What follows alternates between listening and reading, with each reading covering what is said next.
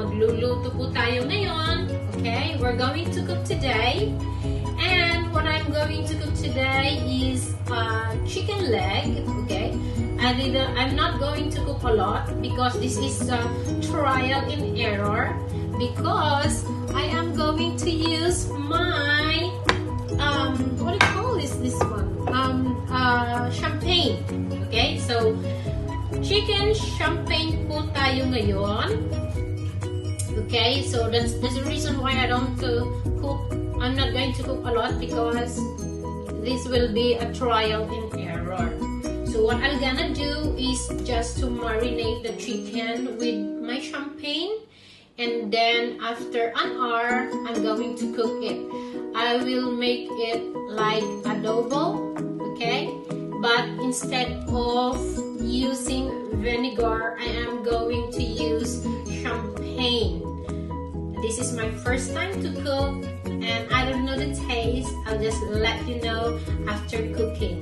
Thank you very much. Ipagpatuloy niyo po itong panoorin. Pero magmamarinate po ako ng 1 hour.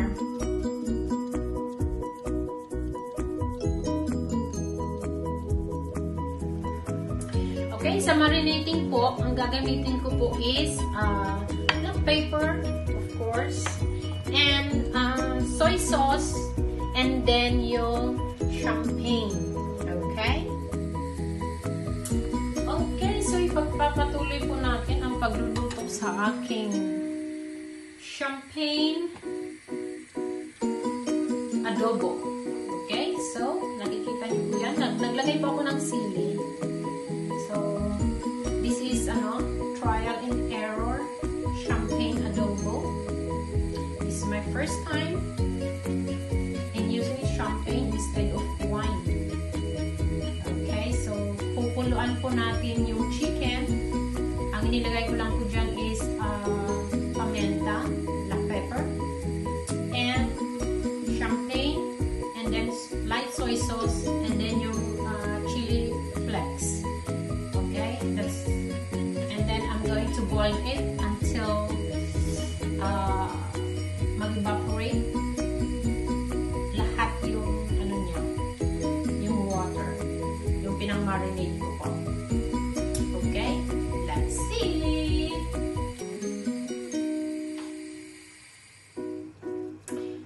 After 20 minutes, tingnan po natin. Okay, so yan na po yan. Okay. Champagne evaporated in the soy sauce, and that's the look of my chicken champagne adobo.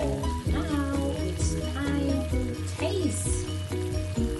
Okay. Okay, so yan na po yung finished product natin.